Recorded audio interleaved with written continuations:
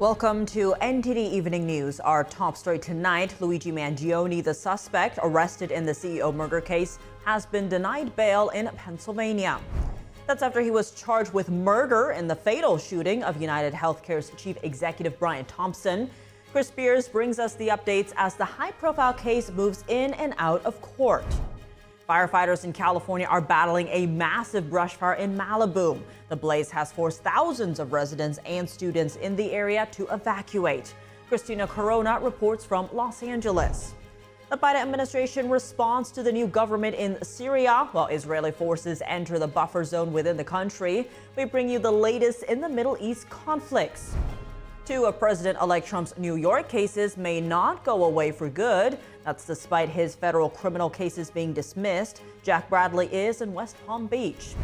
Trump's cabinet picks Tulsi Gabbard, Kash Patel, and Pete Hegseth receive broad support from Senate Republicans, while Democrats vow to oppose their confirmation. Luis Martinez brings us more from Capitol Hill.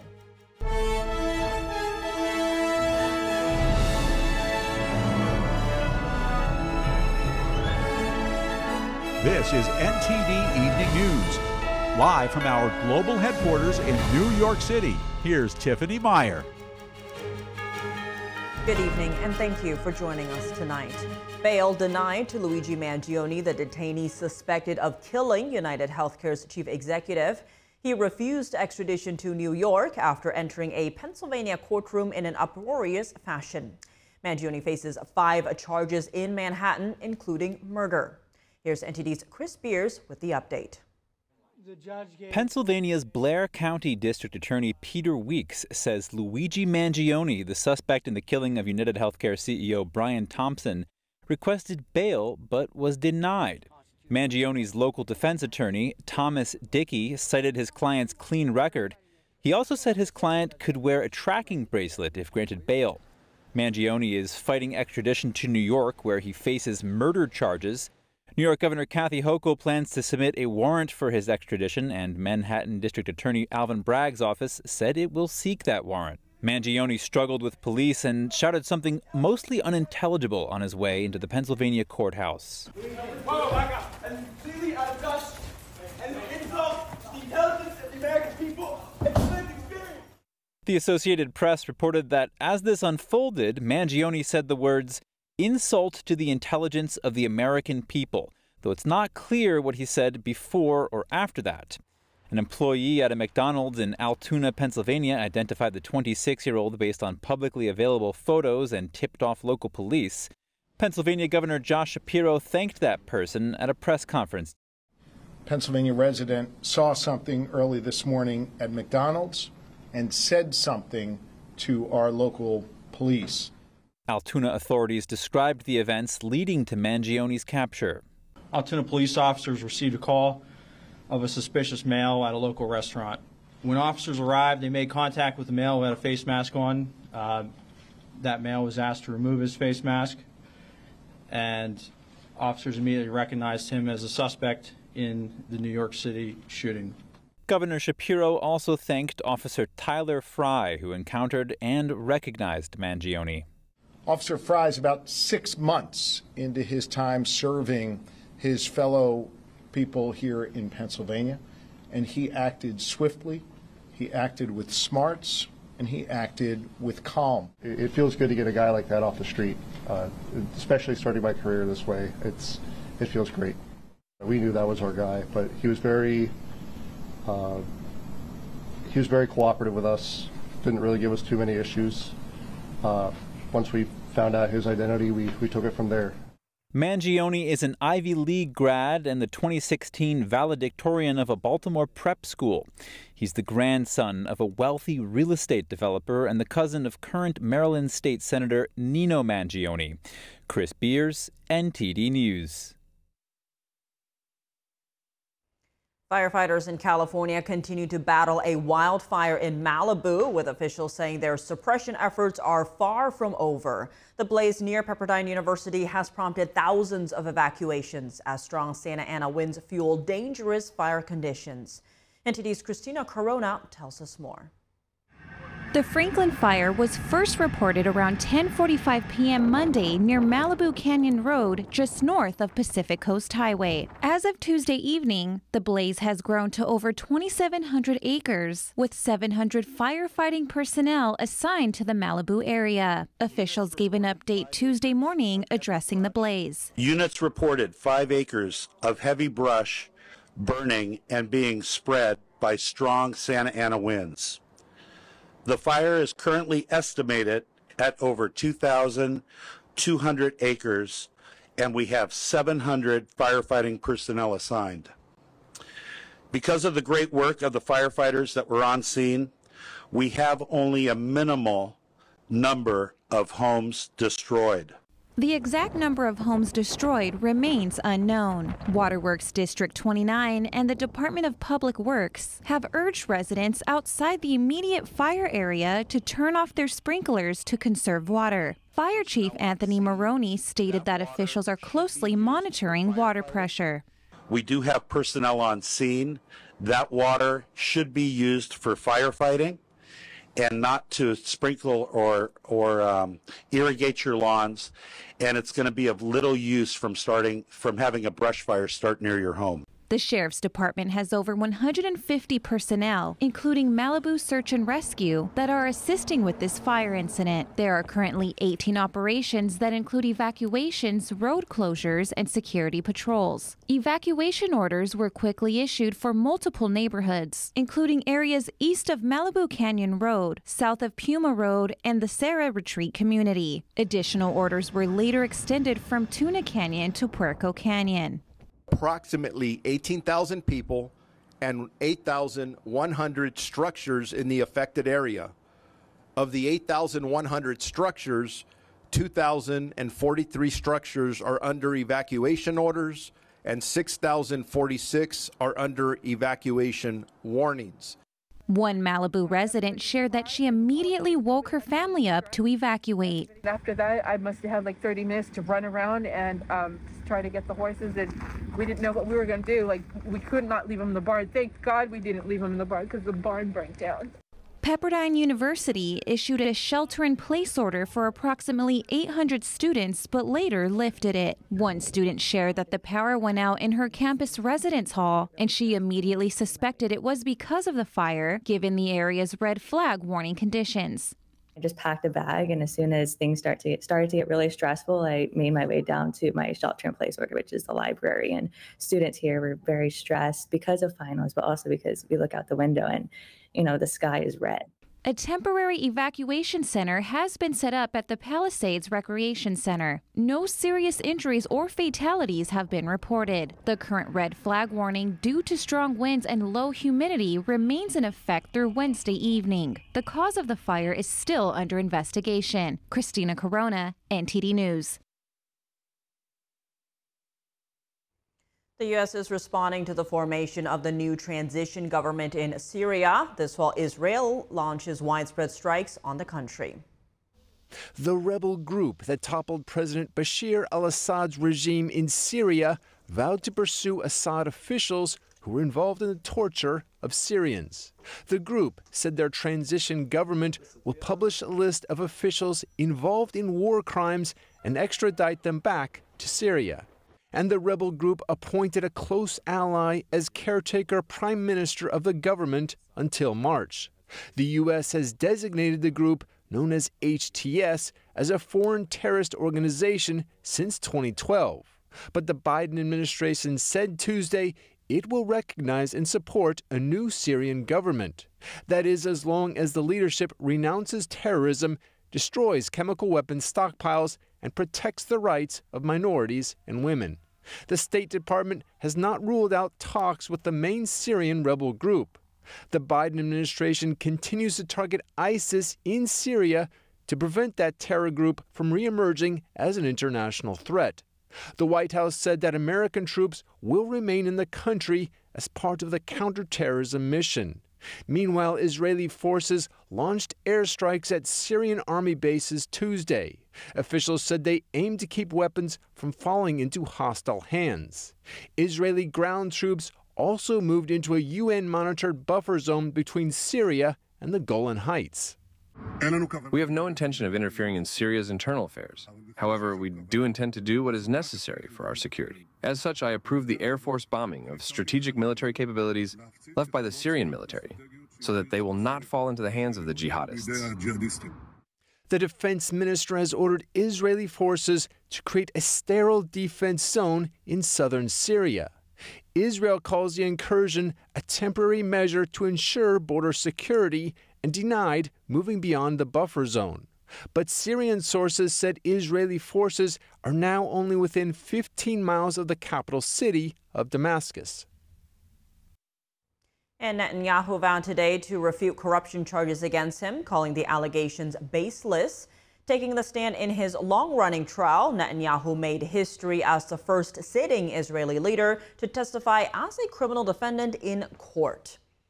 Allegations include accepting cigars and champagne from a Hollywood producer. Prosecutors allege he exchanged favors for personal and business interests. Netanyahu is also accused of promoting regulations benefiting media moguls. In return, they allegedly provided favorable coverage of his family. Netanyahu denies wrongdoing, calling the charges a biased witch hunt. He blames a hostile media and a prejudiced legal system. Protesters gathered outside the Tel Aviv courthouse divided over Netanyahu. He faces fraud, breach of trust, and bribery charges in 3 cases. The New York Attorney General's office will not drop its civil fraud case against President-elect Trump. And on the business records case, the Manhattan District Attorney just said he is not dismissing that conviction. NTD's Jack Bradley joins us live now from West Palm Beach, Florida. Good evening, Jack. What is the latest on these cases? Good evening, Tiffany. Well, in the civil fraud case, the Attorney General said that there's no means for dismissal here. This comes after Jack Smith dropped both criminal cases against Trump. And they're saying here that this is a civil case, not a criminal case. And so they argue that they're irrelevant and that it would not impact Trump's official duties. A judge found Trump guilty in this case of inflating his assets for tax benefits. He ordered Trump and the defendants to pay over $460 million. And this number keeps growing with interest while they appealed. It's now nearly $500 million. And in the campaign finance case in New York, a judge is considering throwing out the sentencing, which has been postponed indefinitely. Manhattan prosecutors today are opposing this. They said in a filing that dismissing this conviction would be unjustified, but they would agree to put the case on hold to avoid any interference with his duties. Tiffany. And Jack, Trump recently nominated Attorney Harmeet Dillon as Assistant Attorney General for Civil Rights. Tell us about his latest appointments.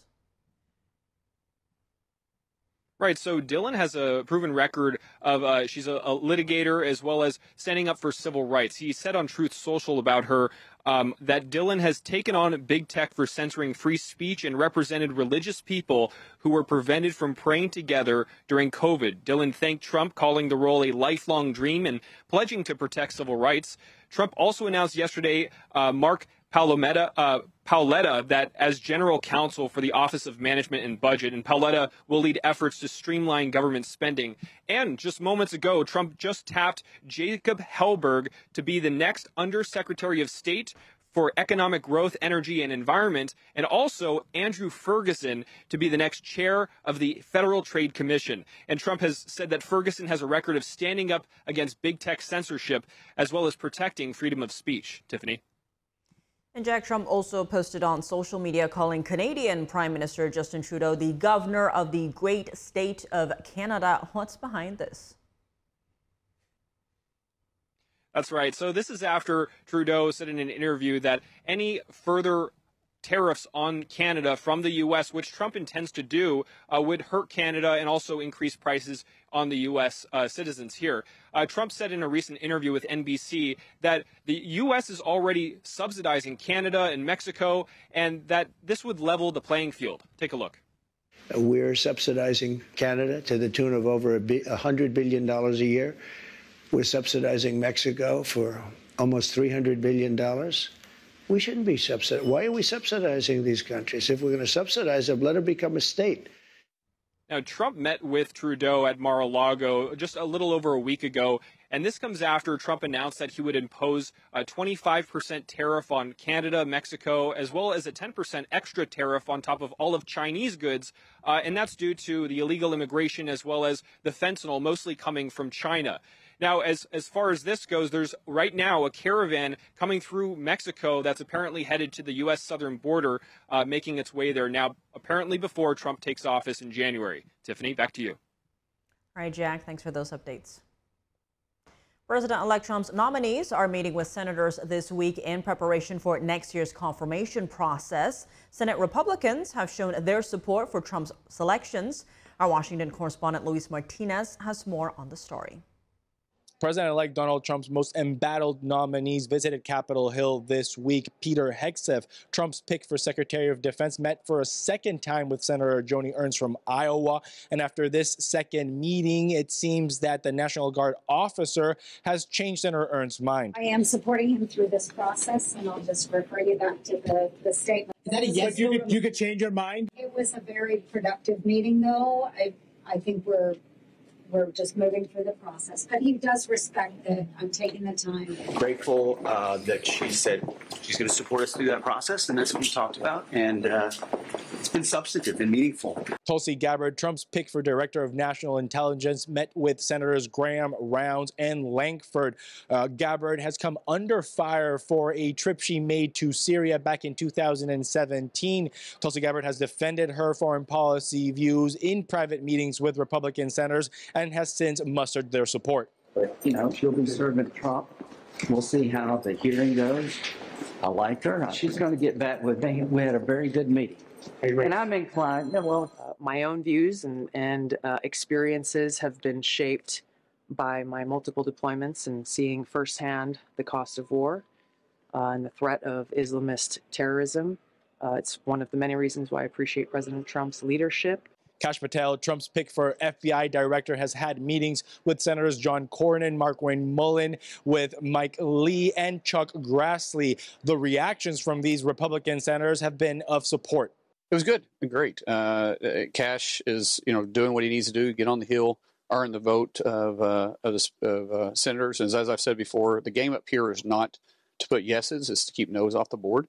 And Kash is going to be able to deliver. We'll be able to get him confirmed. I'm really confident about that. We still don't know what Director Wray's plans are, but eventually I assume that Mr. Patel will be confirmed as the next FBI director. Trump's nominees can only afford to lose 3 Republican senators in the confirmation process. And in that case, a 50-50 vote would have to be broken by Vice President J.D. Vance. Reporting from Washington, D.C., Luis Eduardo Martinez, NTD News. Senator John Thune said today that Senator Mitch McConnell was fine after suffering a fall at the U.S. Capitol. Mitch McConnell left a Senate lunch today with a cut on his face. He was accompanied by Senator John Barrasso as medical help arrived. McConnell did not attend the Senate GOP press conference. McConnell is due to step down as the leader of the party's chamber next year. However, he plans to serve the remaining 2 years of his term as a senator. This is despite health issues in recent years. Coming up, mass deportation, the topic of a Senate hearing Tuesday. A mother shares her tragic story of how an illegal immigrant murdered her daughter. For Human Rights Day, Secretary of State Antony Blinken honors human rights defenders, and President Biden issues a proclamation for the day 75 years after the first one by President Harry Truman. Jason Blair has the highlights from Blinken's remarks. And California could be the first state to require a warning label on social media. The proposal is for a 90-second warning about mental health when using social media sites. David Lamb reports from the Bay Area after the break.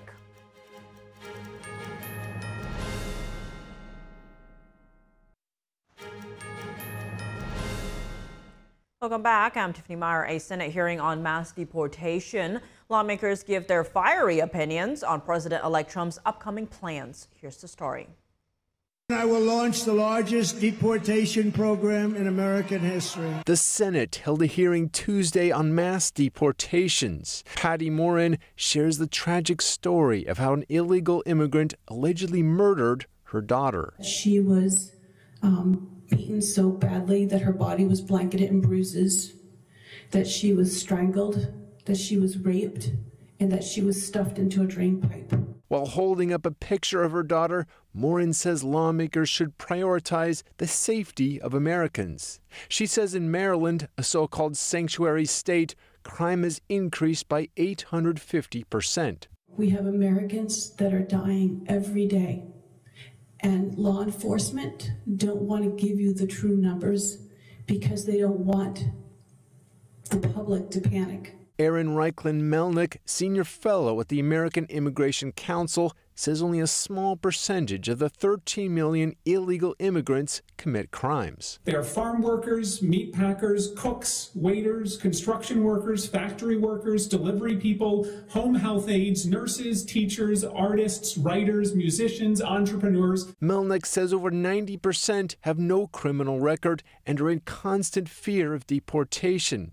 He says many of them should be given a path to citizenship. The last thing we want to do is give amnesty to people here now because we'll be overrun. Republican Senator Lindsey Graham supports deportation. He says if we do not have outflow, the inflow will continue. How many people want to come to America that are non-criminals? Probably hundreds of millions, and I understand why. It's a great country. Senator Josh Hawley getting into a testy exchange with the Immigration Council's Aaron Reichlin-Melnick. Why would you want to drive down the wages of millions of working Americans who can't get those jobs in construction, agriculture, and hospitality because illegal immigrants are getting them, and suppressing wages in the meantime? Why would you want to do that? Well, if you've been here for my initial testimony, you know I don't want to. Listen, I read your testimony word for word, and I've been watching it, and I know what the answer is. You don't actually care. President-elect Trump will be sworn in on January 20th, 2025. The same day, he's vowed to initiate what he's called the largest deportation operation in American history. Trump says he is willing to work with Democrats on a plan for Dreamers, and New York City Mayor Eric Adams prepares to meet with Trump's border czar nominee while trying to change the city's sanctuary city law. Hear what political strategists on both sides of the aisle have to say about it on NTD's Capitol Report with Steve Lance at 7 p.m. Eastern Time. Human Rights Day is observed every year on December 10th. Secretary of State Antony Blinken delivers remarks at a ceremony honoring human rights defenders, and President Biden shares a proclamation. NTD correspondent Jason Blair brings us more. Secretary of State Antony Blinken delivered remarks at an awards ceremony in Washington, D.C. in honor of Human Rights Day and those who work to protect them. Everyone, everywhere, is entitled to these rights, including people in the United States. And it's because we know that a world where human rights are respected is profoundly in our interest. Blinken presented awards to 8 people for their work in defending human rights. I can't think of a better way to celebrate Human Rights Day than by honoring these truly remarkable individuals. It's easy to engage in hyperbole about just about anything these days, but this is the real thing. President Joe Biden released a proclamation. He said on Human Rights Day and during Human Rights Week, we recommit to upholding the equal and inalienable rights of all people. America was founded on an idea that every person is created equal and deserves to be treated equally throughout their lives. Human Rights Day was created by the UN in 1948 after World War II. It was formed in response to the war's atrocities, which included the Holocaust. The intent was to establish a common standard of human rights for all nations. And I also caught up with some congressmen for some comments on human rights. One rep specifically called out the Chinese Communist Party for their ongoing abuses. What we've witnessed in Xinjiang province is really underscores why we need moral clarity in the competition with China. And what has happened with the Uyghurs is Exhibit A of the immorality of the Chinese Communist Party. We need to continue to highlight that. You know, America hasn't always got everything perfect, but we always try to. We always look in the mirror, look reflectively, and say, where can we do things better? And that's an example that I think we set better than anybody else. The first Human Rights Day was formally observed in 1950, but the U.S. first observed it in 1949 with a proclamation by President Harry Truman. Reporting in Washington, D.C., Jason Blair, NTD News. California could be the first state to require mental health warnings on social media. NTD's David Lamb reports. California's Attorney General Rob Bonta and Assemblywoman Rebecca Bauer-Cahan proposed a new social media bill this week. They say it would provide information about the risks of social media to young people. The bill would require the display of a 90-second warning to users of all ages on their first use of a platform. After that, it would be displayed at least once a week. People in California shared their thoughts with NTD. I think at the end of the day, it's the right for the people to know that what their child is consuming, and if there is a restriction put or if there is a label put, it'll always be a good step for their mental health. So that comes before any business or any profits, because mental health is more important than that. The label has been compared to seatbelt laws and alcohol warning labels. California also has a Proposition 65 label, warning about certain chemicals in packages or products. I think it's a good idea. Yeah, because it is true. What I read or what I see on kids that spend a lot of time on social media, they act more like active or more restless. The VP of Technology Policy at Chamber of Progress said that the warning label ignores the reality that most teens view social media as an important outlet for social connection. According to Attorney General Rob Bonta's office, adolescents who spend more than 3 hours per day on social media face double the risk of poor mental health outcomes, including symptoms of depression and anxiety. If it's a warning, I don't see it being affecting your First Amendments. You don't have to heed the warning, but it's just a gentle reminder. Earlier this year, the U.S. Surgeon General called on Congress to require a Surgeon General's warning on social media platforms. David Lamb, NTD News, California. Coming up, Israel moves into a buffer zone with Syria. Victoria Coates, Deputy National Security Advisor during the first Trump administration, joins us to analyze Israel's latest moves following the fall of the Assad regime. French authorities are concerned about around 130 French terrorists in Syria being freed after Assad's fall. Some may return to France via Turkey, posing a security threat. David Vives reports from Paris after the break.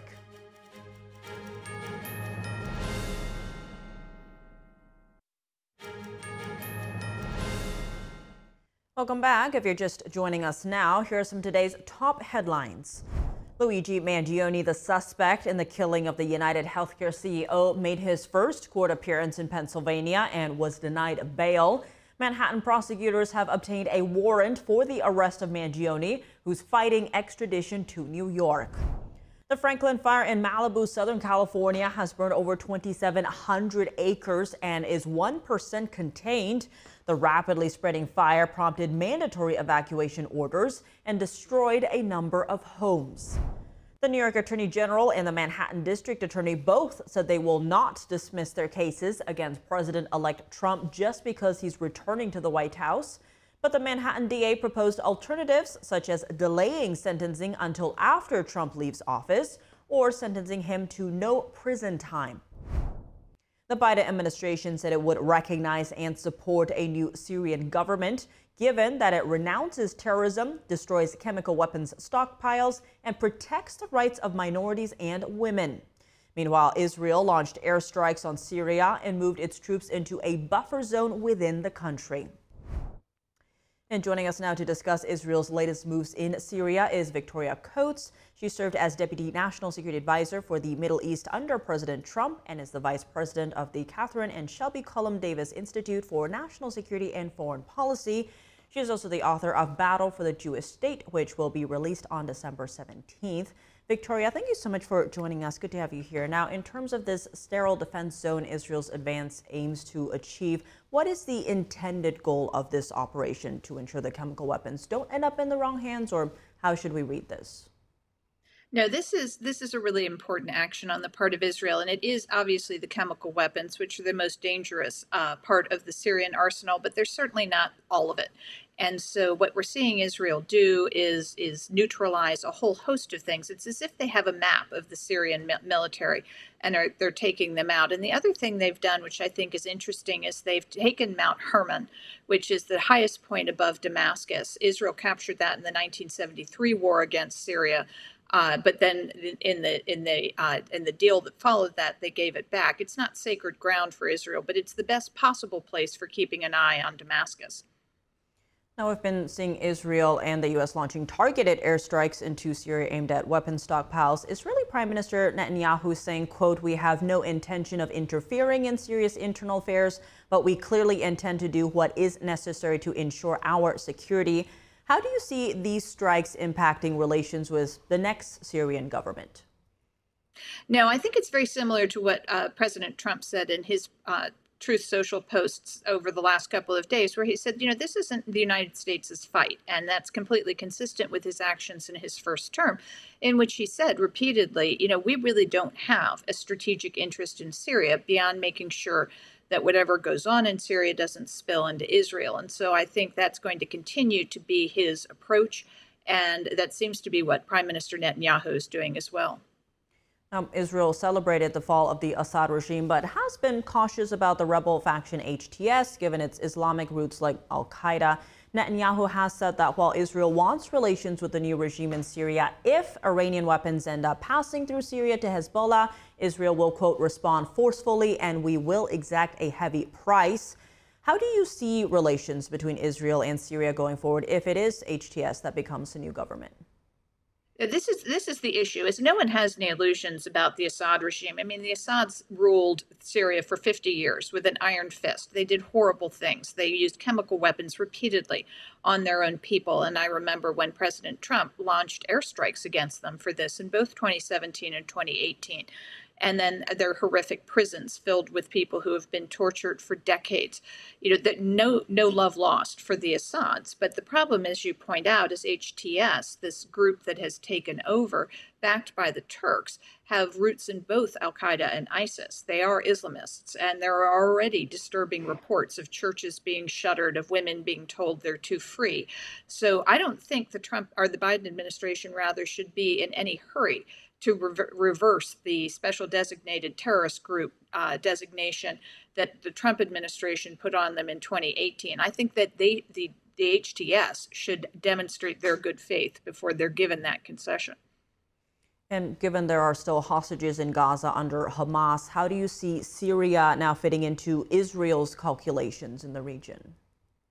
Yeah, I mean, it's a benefit to Israel because, as you just mentioned, it's going to be much harder for the Iranians to run arms and people through Syria to Lebanon to bolster Hezbollah.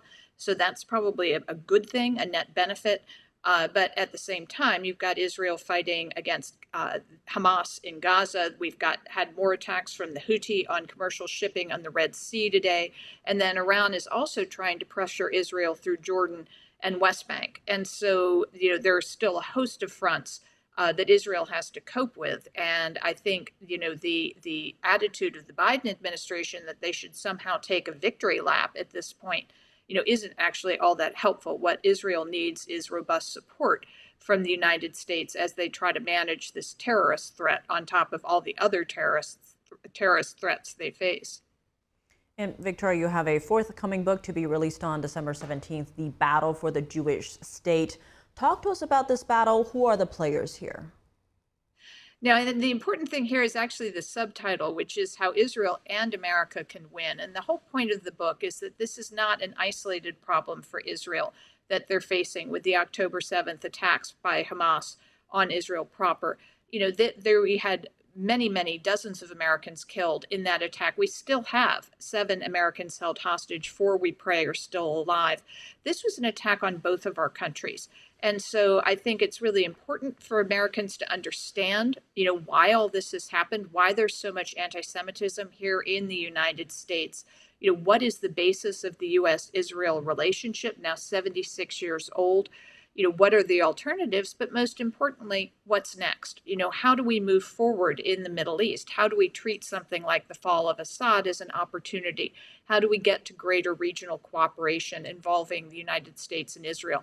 All these things are possible with strong U.S. leadership, but it's going to take some work. Now, you mentioned in the acknowledgments that you had a front row seat to Middle East policy in the Trump administration. What was the most surprising thing you saw from that vantage point? I think it was really the sort of conversion of conventional wisdom, going from everybody knew there was not going to be a peace deal in the Middle East until there was a Palestinian deal. So we worked really hard for over a year on the so-called deal of the century, and the Palestinians decided not to engage. And this was deeply disappointing because we had hoped to make progress. And the surprising thing that happened then is we were approached by a series of Arab nations who said, you know what? We don't want Israel to go away. We're not going to give the Palestinians a veto over our national security policy. We're ready to make peace. And, this just gives you hope in humanity, because those peace deals, the Abraham Accords between Israel, UAE, Bahrain, and Morocco, those have endured even during this year of war. And so it makes me very hopeful. As I said, it surprised me when it happened, but it makes me very hopeful that in the coming year, we might see more of these deals. And Albert Einstein features in your book. Speak to us on why he's such an important figure in this book. No, Albert Einstein, the pioneering physicist who won the Nobel Prize in 1913 for the theory of relativity, among other things, was then discounted by his own country as a German Jew in the 20s and early 30s. The sort of growing Third Reich scientists tried to, on the one hand, say all Jewish science was false, on the other hand, to say that that Einstein had stolen it from Third Reich scientists. They couldn't quite get their story straight, but fortunately, Einstein could figure this out and got out. He escaped through Belgium to the United Kingdom and ultimately to the United States. But what's fascinating is he landed at Princeton University, and even then, in the late 30s and 40s, he saw the anti-Semitism that was already growing on U.S. campuses, and he said, we can't suffer the same fate that German Jewish academics suffered just trying to assimilate. We have to call this out. We have to call it for the evil that it is. And I think those are prophetic words for us, today, to see what's happening on our campuses and make sure we take a very strong stand against it. Victoria Coates, thank you so much for joining us. Thank you. Around 130 French terrorists jailed in Syria may have been released since the government's collapse. French authorities and Middle East experts say this could potentially pose a threat to France. NTD's international correspondent David Vives reports from Paris. Members of the Syrian community living in France have been celebrating the takeover of the Syrian regime since Sunday. French President Emmanuel Macron and German Chancellor Olaf Scholz said on Tuesday they're ready to work with the new Syrian leaders. However, one issue has raised concerns among French authorities. A group of terrorists who were imprisoned under the al-Assad regime are now likely to be released. The group of French nationals numbers around 200, including women and children. French authorities reported today that dozens of them are thought to have participated in the coup against Assad, with some occupying key positions. Some of the French terrorists jailed in Syria played diverse roles in planning and executing terrorist attacks in France. According to Middle East expert and geopolitician Alexandre Delval, this is a potential threat for the country. The former regime was a horrible dictatorial regime, but it did really arrest dangerous terrorists. So now we have a real security problem. These people can now come back through Turkey, because there are now very good links between the new Syrian regime and Turkey. So it's going to be much easier to move through the region. Delval says the Paris attack in 2015 could have been avoided if France and Syria cooperated on security. At the time, Syria hosted terrorist training camps, which is where the attackers who struck Paris were trained. Many EU governments severed ties with Syria during the al-Assad era. I believe it was a mistake to refuse cooperation. Syrian authorities knew where the terrorists came from. Delval also says the situation in Syria should be carefully monitored in relation to international terrorism. However, it is likely that certain individuals in Syria will be tolerated and allowed to undergo ideological or psychological training. While I'm unsure if Giuliani's movement will entirely prevent terrorist training in Syria, it's probable that it will continue to promote radical Islamist teachings as it did in the past. Some European countries have suspended Syrian asylum claims following the fall of the regime. David Vives, NTD News, Paris. Coming up, as Shen is gearing up for its 2025 tour, a review of what the art world's elites have shared after watching the show. And in baseball news, Shohei Ohtani is recovering from injuries on both arms. Will he be ready to play the opener? Dave Martin joins us to discuss after the break.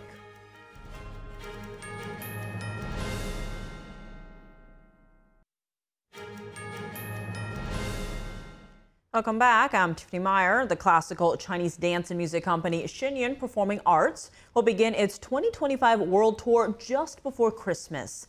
Since its founding in 2006, the company has captivated audiences worldwide, gaining acclaim from the art world's elite. What explains its exceptional success? Here's a glimpse of what professionals had to say after attending the show last year with NTD as a proud media sponsor. It's wonderful. Not only the music, the beautiful orchestra played wonderfully, and the dancing is superb, and the visual effects are just striking. I would urge everyone who has the slightest interest in this type of culture, this is a must. I love the show. I thought it was great. The costumes, the music, the dancing, all of the performers are just first rate. Shen showcases classical Chinese dance, which has been refined over thousands of years with profound meaning and extraordinary expressiveness. On the surface, the movements appear to be fleeting, but every still shot of the movement is incredibly beautiful. I noticed that even a slight tap of the finger on the floor results from hours of intense practice. Really wonderful to see it coming from their passion of their heart and their soul into the ends of their fingers, and it goes right up with their eye line as well, so it's really wonderful. Bringing back a forgotten traditional vocal technique, Shen singers captivate audiences with performances that are both powerful and deeply moving. Oh my gosh, the baritone. My God, he filled the whole theater with his voice. It was incredible. Even in Italy, the heart of opera, hearing the Chinese tenor and soprano from Shen was a delightful surprise. In addition, the orchestra's musical accompaniment was fabulous. Bringing to life a lost culture through beautiful art, Shen is not just a visual and auditory feast, it is also a spiritual one. It is a message of peace, serenity, harmony, purity, and order. Magnificent, just magnificent. Shen brought culture, Chinese culture, to life through this performance. Definitely a must-see, not to be missed. Shen's 2025 tour will debut on December 23rd in Atlanta, Georgia, and simultaneously in Nagoya, Japan. And now for your sports news, we're joined by NTD's Dave Martin. Dave, a lot going on today, but let's start in college football, where the Heisman Trophy finalists were revealed last night. Could this year be the year a defensive player wins? I mean, it certainly looks like it. You know, Travis Hunter is the odds-on choice, so he's actually more of a two-way player. That's wide receiver and defensive back. I don't even know which he's better at, though. As a receiver, he was a first-team All-Big 12 pick, led the conference in catches and touchdowns. As a defensive back, though, he was the Big 12's Defensive Player of the Year, so obviously very good at both. Now, no defensive player has won the Heisman since Charles Woodson back in 1997 for Michigan.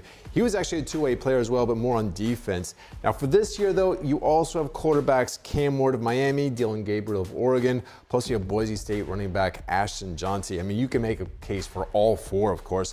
I think it's going to be 100, and if it is, it's very well deserved. He had an unbelievable year. Now, this is all going to be announced on Saturday. Well, staying in college sports, there's been an ongoing multi-billion-dollar lawsuit that could pave the way for schools to pay their athletes. What's the latest in this case? Well, some of the athletes have actually written to the judge and said they're, generally happy with the proposed settlement, but said a players' association is needed to protect athletes and prevent, some past failures from reoccurring. Now, this proposed settlement's for $2.8 billion. That's going to be distributed over the next 10 years to players of past and present. It would also pave the the way for schools to directly pay their athletes, so it's already, monumental. But it doesn't address this issue they brought up, whether these athletes should be considered employees, which is how this Players Association was exist in the first place. That seems to be a line the NCAA does not want to cross. In any case, they're going to have a hearing to sort out this settlement scheduled for April 7th, so they still have a few months to try to sort this out. Looking at baseball news, Shohei Ohtani and the Dodgers kick off the season in Japan next March. Is Ohtani expected to be ready by then? It sounds like Ohtani, the batter, is going to be ready by then. That's what Dodgers manager Dave Roberts indicated yesterday. Of course, we're still 3 months away from that. I'm sure the Japanese fans, though, are counting on it. But Ohtani, he's dealing with a pair of injuries. He hurt his non-pitching shoulder in the World Series.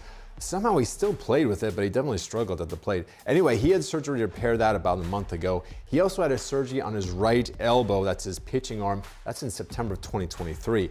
That kept him from pitching all of this year. Now, from what Robert said, they're not expecting Ohtani, the pitcher, to be ready come next March still. It sounds like they'll kind of bring him along slowly. They want to make sure he's definitely ready for October. So hitting yes, pitching no. Well, shifting gears to skiing, women's all-time great Lindsey Vonn came out of a 5-year retirement over the weekend to compete in several events. What has she cited as a reason for returning? She said she recently had a partial knee replacement surgery that helped end the pain. Now, when she retired, this is February 2019, she said her body was, quote, broken beyond repair. Now, she was 34 at the time. Her 82 World Cup race wins, they were more than anyone that's been since passed. But she also had 3 Olympic medals and 8 World Championship medals. Now, after racing over this past weekend, she says she has enough points now to compete in the World Cup circuit again. So it seems like that is her plan going forward. It almost feels like she's just trying out this new knee and sees how things going. I mean, she's 40 now. When she retired, she was one of the most decorated skiers ever, certainly one of the most popular ever. So this is definitely a story we're going to keep following. Well, Dave, as always, thanks for joining us. Well, thank you, Tiff. And that's all for today's news. For round-the-clock coverage, visit us at ntd.com or download our NTD app. Thanks for tuning in. I'm Tiffany Meyer. Good night.